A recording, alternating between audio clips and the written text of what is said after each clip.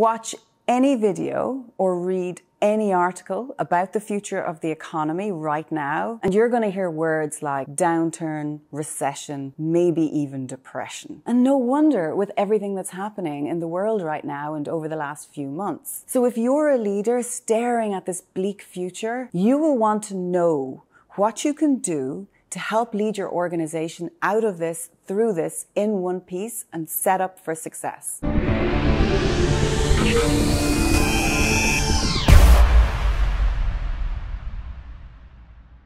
Hi, I'm Gillian Sheeran. I am the Chief Financial Officer at Pricefx. I have been working in the finance industry for over 20 years, and I've been operating as a CFO for over 10 years. In various different industries, I've helped turn a company around. I've helped an organization get through the global financial crisis as well. So here are some lessons that I've learned managing a business through the global financial crisis and also leading a turnaround. First of all, I'll begin by explaining my usual approach that I take with a business, and that is the 3 Ps: people, product, and profit. This isn't mine. It was first declared by a very successful venture capitalist in the States, and he used it when he was investing in organizations, and I use it when I join an organization.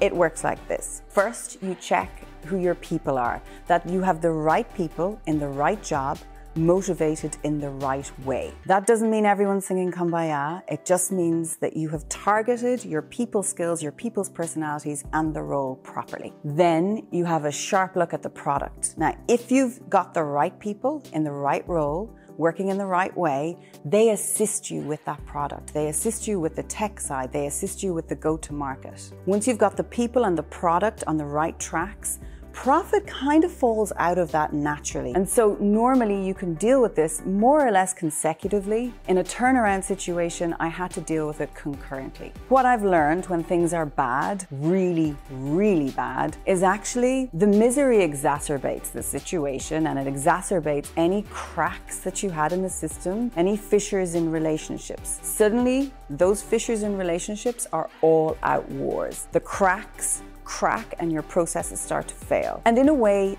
that's a good thing because it makes you deal with it. You can't avoid it. To get out of this situation, you have to amend those relationships and you have to fix the process. So it's a good thing. But there's another really good thing, because you stand there and you view the entire organization, and it's a fairly grey landscape at the time, but there is always gold glinting there in the desert. And you have to find that opportunity and you have to maximize it. You have to keep looking across. So for example, when I was in the turnaround situation, we found that our sales staff were selling to a client. They were selling high volume, but when I say low margin, I mean negative margin. And it was very obvious. And it was very obvious that another client was contributing much more to our margin.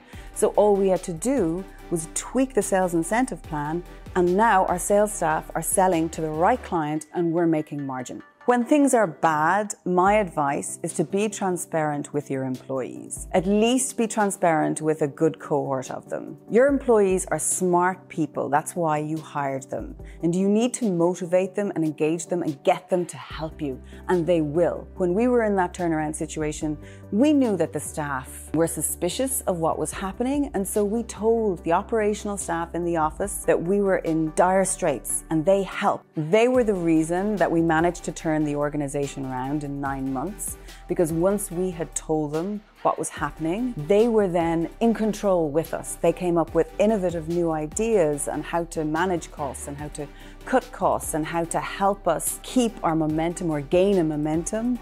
And the only reason we managed it was because of them. No matter how well you work a redundancy program, you will always find that more people leave after you've made the redundancies.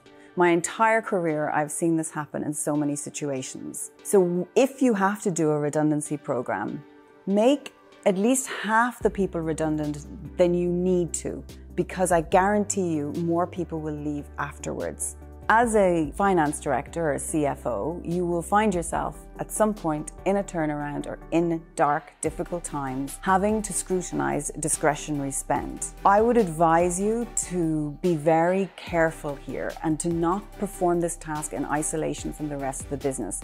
Because just because it's something you think doesn't add value or you think doesn't assist engagement, it doesn't mean that there are employees out there who really value it, need it, require it. The trick is to navigate these turbulent seas while keeping people on board, motivated, engaged, and helping you to come up with the ideas that will make your business a success long term. Motivation leads to innovation. If you look at the big successful multinational organizations that exist today, like Microsoft, WhatsApp, Slack, Apple, they were all founded during a recession. During the recession, I worked as head of finance of a global financial newspaper. And when I look back now with 2020 hindsight, there were definitely things that were done during that period that could have been done better. And one of those things was directly linked to innovation. At the time of the crisis, we were a subsidiary of a massive organization, and the message came down from the top that we could only run projects which were directly revenue generating, which immediately showed efficiencies. And what that did was it stifled all the innovation, all the fun, the benchmarks for investment shot up. And when we came through the crisis, the competitive landscape had completely changed, and I really felt that we had missed a trick. Here is the big one. This is what I learned as a CFO in a turnaround. I was the person sitting there looking at every cost in the P&L and deciding which is necessary, which is discretionary. So now, as we potentially enter a recession, a downturn, God forbid a depression, now I try remember that person and think, how can I convince that CFO that our cost is directly linked to their productivity, to their profitability, to their value, to their efficiencies. And I believe that's going to be really key as we go through the next 6 to 9 months, is convincing the CFO of your customer that you drive value. Now you have some tips to help you navigate any potential economic downturn. You can think about communicating openly with your staff about cuts and potential redundancies, keeping your team motivated and innovative, and most importantly, selling based on the value you can drive to your customer's bottom line.